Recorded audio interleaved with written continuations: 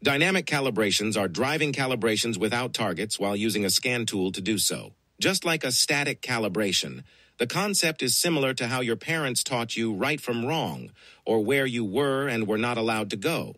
This is not to be confused with programming. When dynamically calibrating something, you are telling the ADAS module where it is in relation to the vehicle and where it is okay to look during the drive. Dynamic calibrations require very strict parameters during the drive.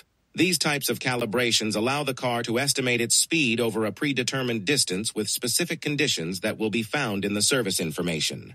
The tech will drive the vehicle along a straight route at specific speeds to adjust the ADAS module to its surroundings. The calibration process can take an average of 10 to 30 minutes. Keep in mind that weather, traffic, speed, and road features such as street signs and lane markings are very important. Dynamic calibrations are necessary if the vehicle's radars, cameras, or LiDAR sensors become misaligned after auto glass replacement, wheel alignments, mechanical repairs, or even a minor to major collision. The cameras, radars, and LiDAR sensors are getting tremendous amounts of information from many different inputs through various sensors in the vehicle. Think of the ADAS system on the car like a cruise missile.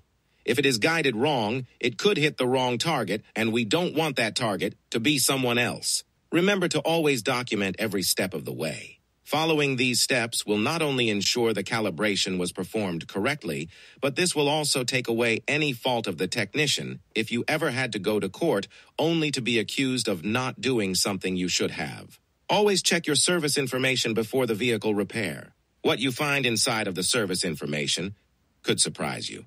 When it comes to repairing modern vehicles, understand calibrations are not going away. Do them now and learn early before you get left behind.